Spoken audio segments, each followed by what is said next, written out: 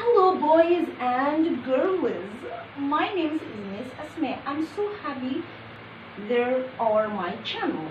Okay, don't forget subscribe and like and share. Are you ready to learn zoo phonics animals? Today we're gonna to learn the names of the zoo phonics and their sound and signals. Okay, let's get started. Scan up. Okay, who's friend? Friend is Didi Deer. Okay, repeat after me, kids. Didi Deer. Didi Deer lives in the forest, and when she's in the forest, you know there might be a little danger in the forest. So she has to listen. Danger. Danger. So take your hand.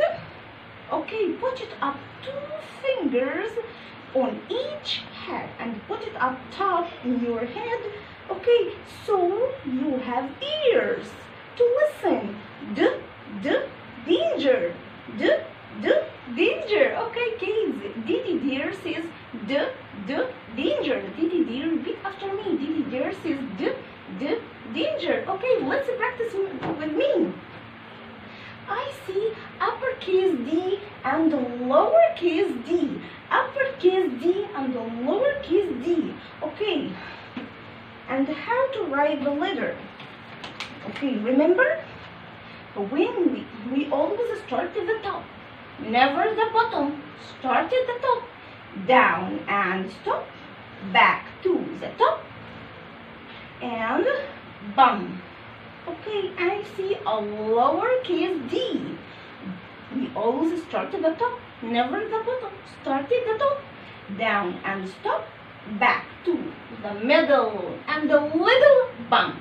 A little bump.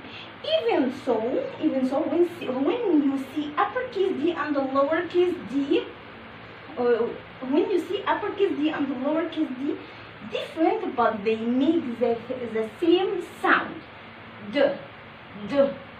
I see something with the start of the letter D. I see something. Duck. Okay, the picture is duck with the start of the letter D.